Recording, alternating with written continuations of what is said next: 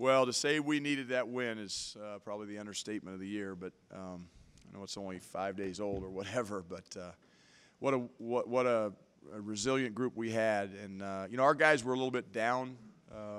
Felt like we should have finished a little stronger in regulation, but they didn't stay down, and they really came out in overtime and made winning plays. The Mitchell kid, man, the play he had at the end of regulation was a winning play. I mean, that was a big-time rebound and dunk, and we threw a couple of our guys out of the way and just went and got it. And but guess what? We did that in the second half. McKinley Wright made some winning plays. We made some winning defensive rebounds. Naaman had one. Tyler had one. Dallas had one. George had one. So really proud of our guys. We got a young group that's growing up quick, and you know, what a win for the Buffs. Coach, it was less than a week ago you were lamenting kind of a lack of competitiveness at Oregon State. Where did this energy and this fight come from in a relatively short amount of time here? You know, for the most part, our team has shown energy and competitiveness and toughness. It's just sometimes when you have a young team, and we have a young team. I'm never going to talk about our young team after we get beat. But after we win, I can talk about our young team. And when you have a young team and they struggle, their heads go down. And what they have to understand, and again, tonight's going into from regulation to overtime is a great example. Like they were down, but they didn't stay down, and they didn't play down coming out of the shoot in overtime. We played down to start the game, you know. But so sustaining that effort, that competitiveness for 40 minutes is something these young guys aren't used to because they've never had to do it. You don't have to do that playing AAU basketball. You don't have to do it playing high school basketball, especially when you're as talented as these guys are. They can cruise. They can take possessions off. They can, you know, pout a little bit because they're not going to come out of the game, and they're talented enough to make up for it. You can't do that at this level.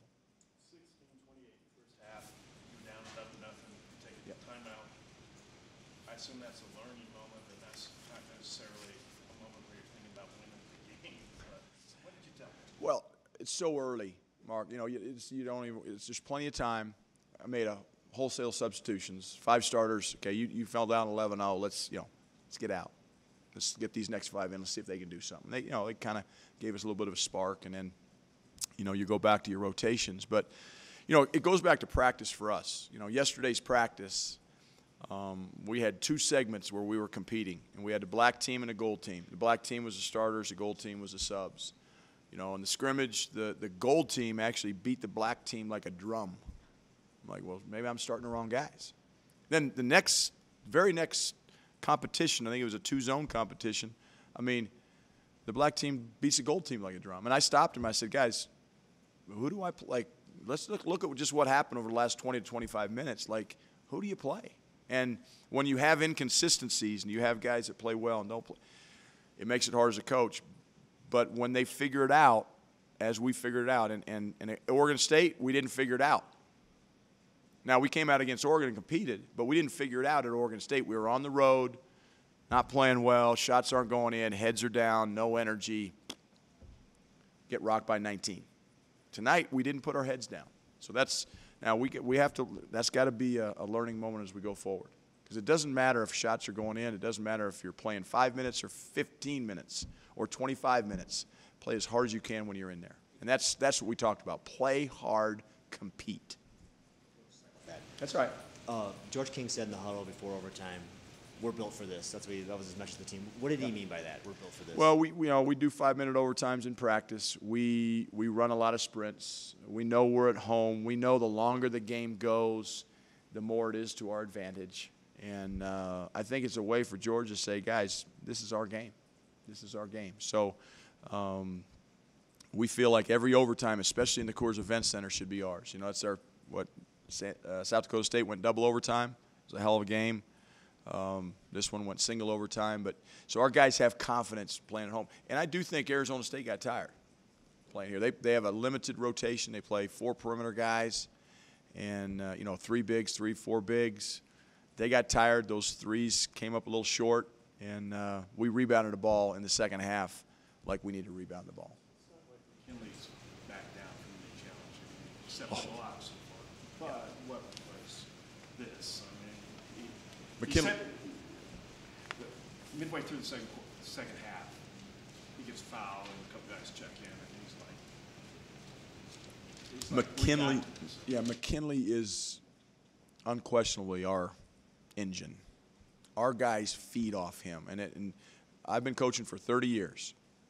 I've never had a freshman have the role emotionally, basketball, just that he has on this team. I mean, he commands their respect, and they respect the heck out of him. I mean, usually it's the seniors that are telling the freshmen what to do. McKinley is our engine, emotionally and mentally. And now, not the other guys can't play; they can play, but he's got that it factor, and I've said it since he stepped on campus. You ever talk to Archie Miller after you got him? I saw him this summer. Yeah, I did talk to Archie. What did he say to you about that? He said, "I'm not sure you know what you got," and he was right. He was right. I mean, yeah. Coach, Dom had really, Yeah. ups and downs throughout his career. For him to have a game like this in this kind of setting, what does it do for his Yeah, I said it to Mark Johnson on the radio. I've really been hard on Dom Collier and George King and Naaman Wright. There are upperclassmen, 2 seniors and a junior. I've been hard on them because they have not been, in my opinion, holding up their end of the bargain in terms of what they're bringing to this team over the last 3 to 4 weeks. Tonight they did. They stepped up tonight. Dom Collier stepped up. 6 assists, 1 turnover, made big shots, played aggressive. Naaman, aggressive, didn't turn the ball over one time.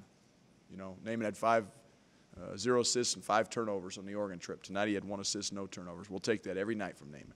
So George made big threes when we had to make big threes. So those guys really stepped their games up, Dom being one of them and George and Naaman being the other 2. Where does this rank for you on most satisfying wins?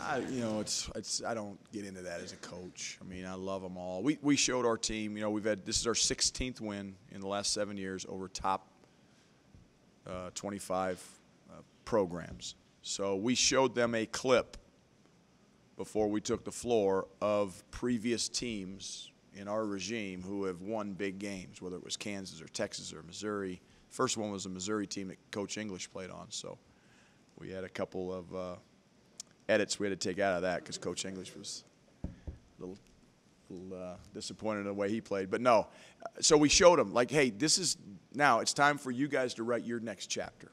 Okay, this is a 16th chapter in that book, and we want to continue to add to that.